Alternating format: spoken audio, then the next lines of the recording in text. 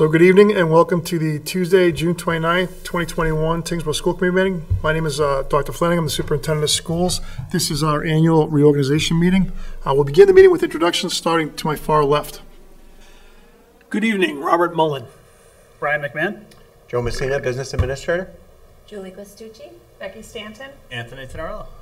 If you could please stand for Pledge of Allegiance. I pledge allegiance to the flag of the United States of America and to the republic for which it stands, one nation, under God, indivisible, with liberty and justice for all. You can tell that I don't do this often because I forgot to announce that this meeting is being audio and video recorded as well. So the first order of action is to seek a nomination for chair of the school committee so I can turn the duties over. So is there a nomination for chair of the school committee? I would like to nominate Rebecca Stanton. I will second that. So we have a nomination and a second. Discussion. Hearing none. All those in favor? Aye. Opposed? That carries unanimous. Congratulations, Ms. Stanton. Thanks. Give it again. The meeting is yours. Can you take your nameplate so we know who you are, please? Yes. You're out there, Noter. Thanks.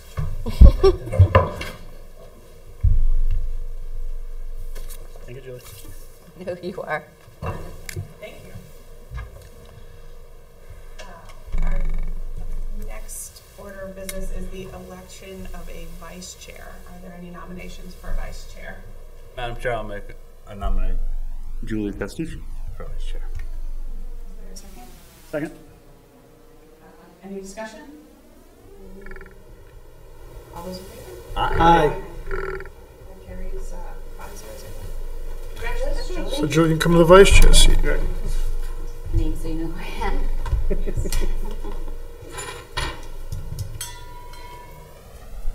Item 2C, the election of a recording secretary. Are there any nominations for a recording secretary? I nominate Jeff Bowe.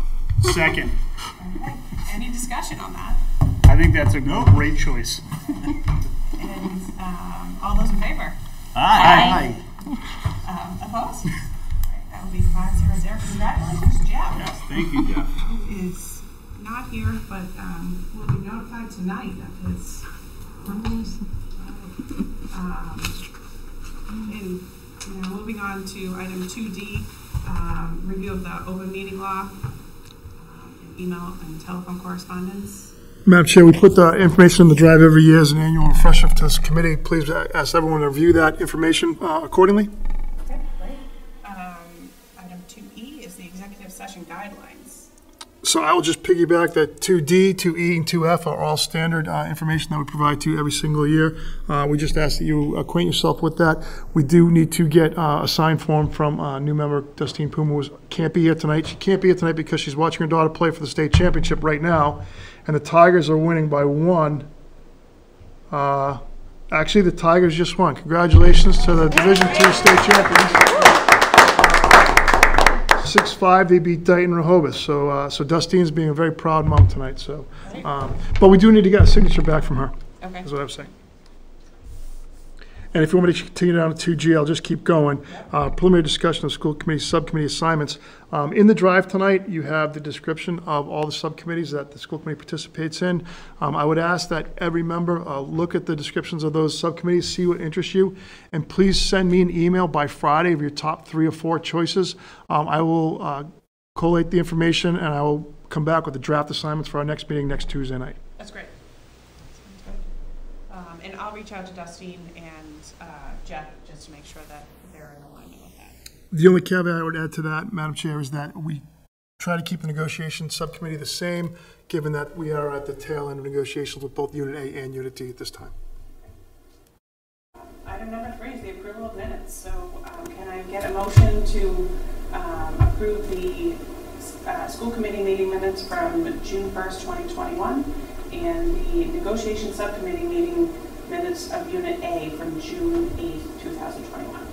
I'll make a motion to approve the June 1st, 2021 school committee meeting minutes and June 8th, 2021 negotiation subcommittee meeting minutes. Is there a second? Second. All those in favor? Aye.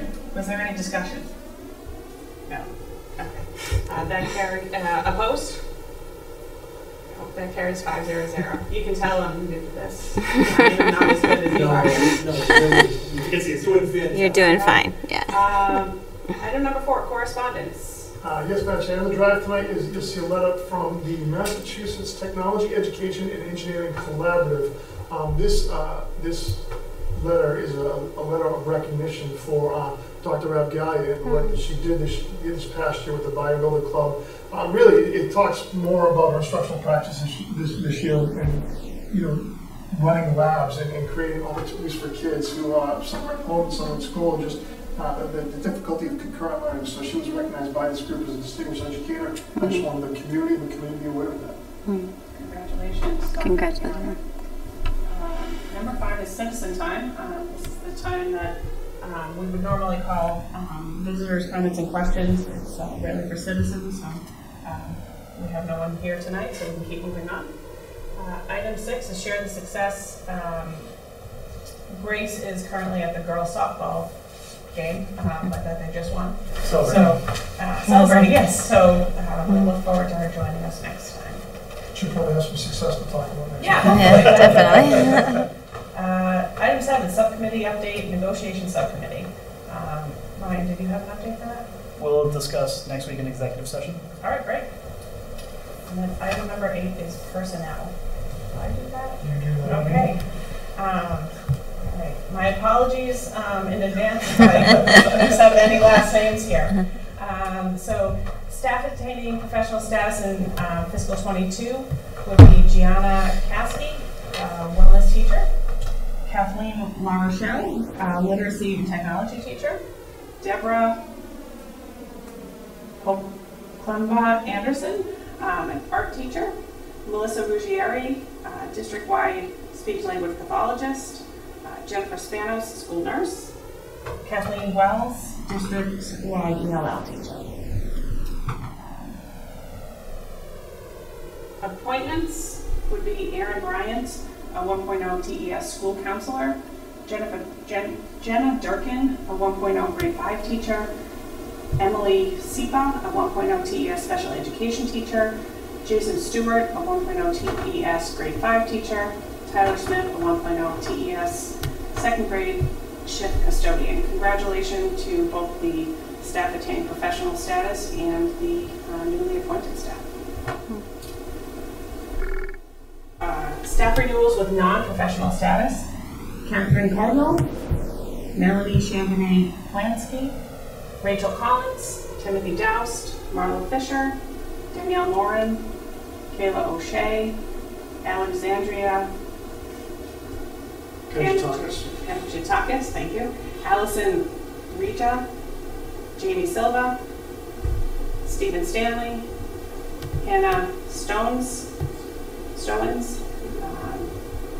Jacqueline Tenorella, and Barbara Zimmerman. Notifications of intent to retire will be Sharon Leskowitz, Assistant Business Administrator, 22 years of service. Congratulations, Sharon. And Charlene Trebeck, a TMS paraprofessional with 18 years of service. Congratulations on your retirement. Notifications of resignation. Annery Damari, thank you. TES paraprofessional. Jonathan Deschler, a TES paraprofessional. Amber Edmonds, TES teacher. Carrie Hertel, a TMS computer teacher. And Allison Kalinowski, a THS special ed teacher. Best of luck. Notifications of non-renewal would be Kristen Erickson. So you throw the fire on the first meeting, because at the end of the year, that's when all the personnel happens. Good job. A lot of names. All right, unfinished business, summer focus group leadership team. So now, Chip, we'll jump into the slide deck at this point. I am thrilled to say that we will not be seeing COVID slides. We will not be seeing community status slides. We're getting back to teaching and learning and our focus. And I just wanted to make the committee aware that, as you know, last year was all about COVID. It was all about contact tracing. It was all about mitigation strategies. Our focus is teaching and learning. We are getting back to our strategy for district improvement. Prior to COVID, our intent was to update the original strategy for district improvement, which was 4.5 years old at that point. Everything was put on ice for the last year and a half, and we're getting back to it. So this summer, we are going to really look at our strategic priorities. Our strategic objectives within that strategy have not changed. Our 3 big goals in this district are to meet the needs of all students, to provide a rigorous and consistent program, and to enhance our professional practices. Those are our 3 big rocks. Those won't change. But the priorities that fall under those goals, those objectives, will change. And honestly, I think what we're going to do is we're going to take the best of what we learned from COVID and what we knew in the direction we're going prior to COVID, combine those and refine and update our priorities. That's the work of the administrative team this summer. Once we work this through, by August, we'll have an update that we'll bring back to the school committee. So for that first day of school, every teacher, every administrator, and every person in the district will have a clear through line of where we're going this year as a district and be able to write goals that reflect where we want to be in terms of teaching and learning and improving the educational system in Tyngsborough Public Schools. So that's the overall goal. We will then seek community input in either January, February, at some point after the winter break, to hear again from the parents. We haven't done that in 6 years. When I first came in as superintendent, we did reach out to the community through a survey to say, what are your hopes and desires? We need to refresh the strategy at this point, then we'll reach out to the community, and then we'll update it again next summer to come back with a new improved strategy as we head into the 22-23 year. That's the long-term vision of where we're going, but I wanted everyone to go and to know and to hear that it's back to teaching and learning. It's not about COVID for next year. And I think that's critical. So that's our work this summer. There is a ton of it to do, and we are looking forward to it and committed to it. So that's really all we have on our unfinished business. Great. New business is the school committee meeting scheduled for 2021-2022 school year. Yes, Madam Chair, so I put in the drive, I put in the, Mr. I don't know if you can bring that up too. The spreadsheet, not on the deck.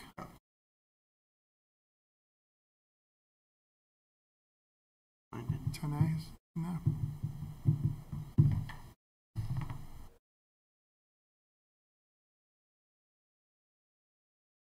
Is it highlighted down further? No, I guess not. Okay. Well, that's all right. It's in the drive as a PDF, I believe. If not, we will make sure it's in there. But regardless, the recommendation of the school committee meeting schedule is to go back to the original COVID schedule. So as we look at the school year, the typical school year, we have one meeting in July, which is next week. We have one meeting in August, which is August 17th. We can talk about potentially adding a second meeting in August. We've not done that in the past, but if DESE comes out with some recommendation that we need to address or get out there publicly, we can have another meeting on August 31st. And then we would get back to our first and third Tuesday of the month throughout the entire year. The only month that we would not have 2 meetings would be April, which typically happens because of vacation. So we split the difference and go the second Tuesday of the month. So I will make sure it's in your drive momentarily. But that is the recommendation, to go back to that old meeting schedule that we had. So we can actually hold off and take action on that next week, leave it as a draft for everyone to review, and then next Tuesday night we can kind of approve it at that point. Apologize for not having it in there. So that's the intent with the meeting schedule. 10B is the executive session minutes from our council review and approval for release. Yes, Madam Chair. So this is what we do annually at the last meeting of the school year. We seek the committee action to take all of our executive sessions for the year and send them off to our school attorney, Kelly Gonzalez at Long and DePietro. She will spend the next couple of months going through those, redacting them, making sure that they are tight and ready to be released publicly. We'll bring those minutes back to the committee probably in September or October when we have a final plan with those. And so I'm seeking the committee support to get them to our attorney for action on it. And, does anybody want to support a motion for council to review and approve fiscal 21 executive session minutes for release? I'll make a motion to release the executive session meeting minutes. And a second. I'll second. Any discussion? All right, all those in favor? Aye. Aye. Opposed? That carries 500. Finance, Mr. Messina. Thank you, Madam Chair. Tonight, the committee was presented with 13 bill warrants. I do have them all back reviewed and signed. In the drive is the list of warrant numbers and accounts for those. Also in your drive for signing of bills, Mr. Mullen was kind enough to stop by the office on June 15th and sign 14 bill warrants as your single signer. That list of warrant numbers and accounts and amounts are in the drive as well. For signing of payroll, there are actually 4 payrolls since we last reviewed them. The payrolls of May 24th, June 7th, the teacher summer pay that was dated June 14th, as well as the payroll of June 21st. All of those warrant numbers and amounts are in your drive as well. For the May financial package, your 3 usual reports are in the drive. That's the school committee budget at the end of May, the school revolving accounts at the end of May, as well as the student activity accounts at the end of May. And Madam Chair, I'll leave the June 1st enrollment to you. Right. At TES, we have 760 students.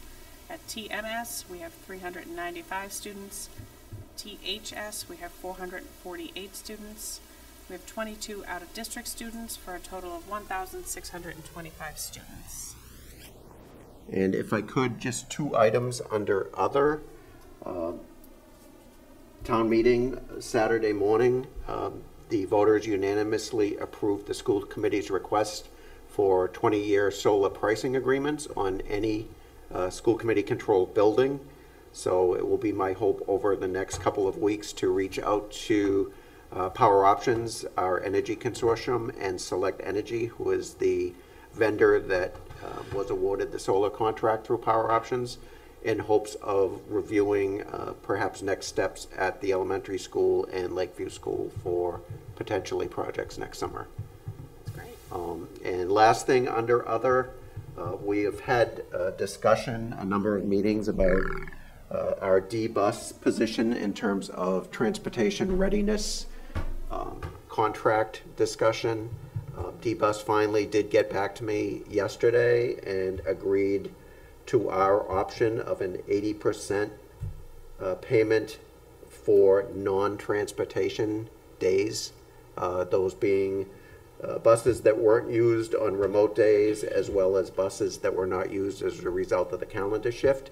So we're in a good stead with that they've agreed to that figure, and that's going to be saving the school committee roughly $26,600 as a result of that that rate change for those transportation readiness days. We'll put through the final FY21 bills reflecting that amount and move on to next year. They were not interested in changing next year's rate. Thanks for your work on that, Mr. Messina. You're very welcome. Madam Chair, if I may. Sure. The solar panels on the elementary school, that roof project's done?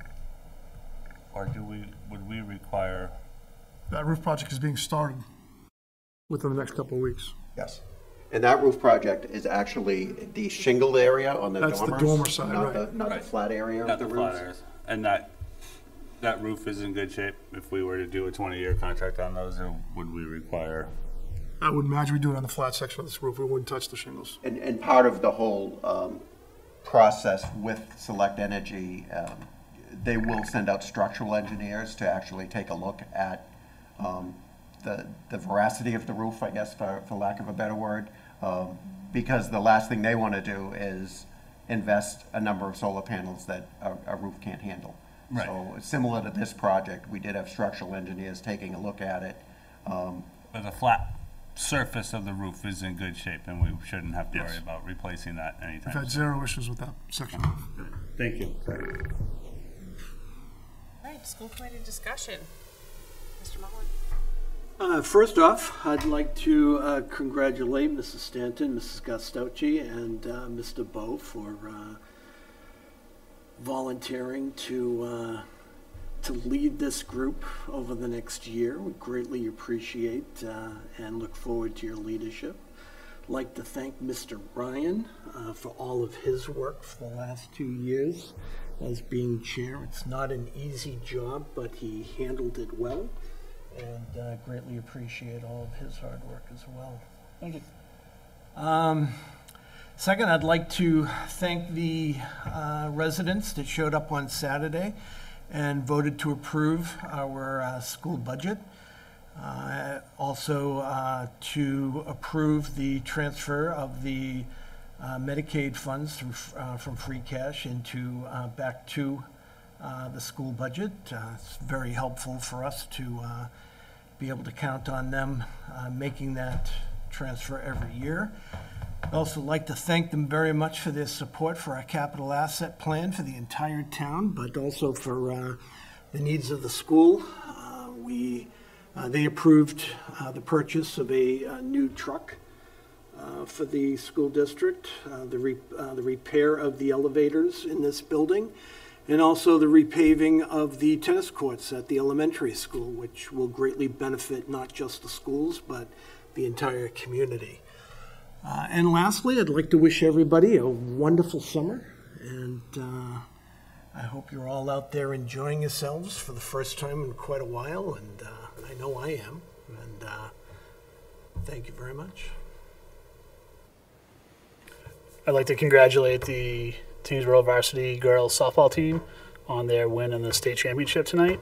I know they had to drive, I believe it was over 2 hours yesterday, out to Western Mass for the semifinals, and it was another hour and a half, close to 2 hours today. So it's been a long couple days. I want to thank the Tyngsborough Police Department for providing a police escort from Tyngsborough High to the highway. I thought that was really cool and a good show of support. There were groups of parents and citizens along the route cheering the girls on, which I thought was really cool. Congratulations to Grace, our new student rep, who's celebrating her victory, and congratulations to Dustine Puma, our new committee member, and her daughter Sammy for also winning the championship tonight. Thank you. I'm all set, thank you. I just echo everything they said. I think they covered all the bases. And to our incoming seniors next year, have a good summer. Be careful. Be smart. Goes to all of our students. But and we look forward to seeing you all in September. As much as I hate to hear that. Okay. I just want to thank Ryan for leading us through a difficult year last year. He did a wonderful job, and we're through it, and we're not wearing masks. That's very exciting. And I just want to thank everyone for, all the support that you've given us throughout the year, and we look forward to a wonderful summer and next year. Thank you. So congratulations to you both, and yeah, definitely thank you, Ryan, for your leadership last year. Very difficult year. I appreciate all you did. Certainly congratulations to the girls as well. Great win. We'll hear a little bit about it next week. Well, hopefully a lot about it next week. I just want to remind everyone in the community that on July 6th, the schools come back to life. We have ESY beginning at TES as well as our Jumpstart program. So buses will be rolling throughout the community next week, so please be careful. And we just hope everyone has a great 4th of July. I want to thank the committee for your trust in electing me chair. And congratulations to you and Jeff for your roles. Ryan, thanks for all of your leadership over the last couple of years, and thanks for coaching me through the last year and helping me navigate that as my first year as vice chair. So I really appreciate that. Rob, Tony, and Dustine, congratulations on your election wins. And to the girls softball team, great job, amazing. We're so proud of you. This is tremendous, especially for those seniors to have that win at the end of their senior year. So congratulations. And we do not have a need for executive session tonight. Can I get a motion for adjournment? I'll make the motion. Second? I second it. All those in favor? I'd like to discuss it. You'd like to discuss it? Go for it. Opposed? That carries 5-0-0. We're adjourned. Thank you.